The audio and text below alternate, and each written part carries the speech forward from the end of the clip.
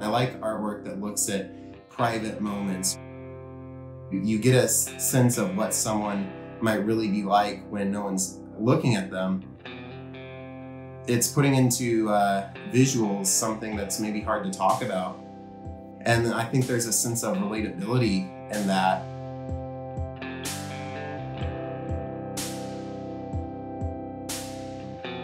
I'm Jesse Lane. I'm a colored pencil artist, and I've been working in colored pencil for almost 14 years now. I love using colored pencil because it's a very precise medium. It's also a very slow medium because you're always working with a pencil point. And because of that, it's kind of like there's a speed limit to it. But what that makes you do is it makes you savor every little spot of a piece. Everything in a colored pencil piece, I think, is more intentional because the artist's mind has to focus exactly on that pencil point. Colored pencil is a very approachable medium, and I think that's part of what drew me to it. A kid can, basically go get a sheet of printer paper and some colored pencils, and they can just begin with that, so that's what I did. When I began drawing as a 15-year-old, I didn't do it with the goal of becoming a professional artist or being in a gallery or even majoring in it in college. I didn't make it that big. It was just, I'm drawing today and I'll probably draw tomorrow. And I just want to kind of see where this goes. I think more than the art, it made me feel determination, it made me feel passion, it made me feel drive.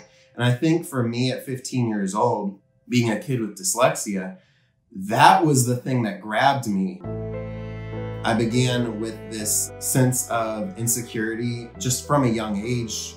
I think I did art to kind of compensate for that. It's like I can't read very well. I still haven't even read a book in my life, but I can draw. I wasn't great when I started, but at the same time, I felt like I was getting better. And so for me, that was kind of a sign of hope that, I've managed to accomplish something. I like challenge and I like proving myself with my art. Colored pencil is a kind of underestimated medium. People think it's scribbles of color made by children. And it's not just me, but a lot of colored pencil artists around the world are making stuff that's photographic and proving what colored pencil can do. And so people underestimate colored pencil and look down on it kind of the way I used to underestimate and look down on myself.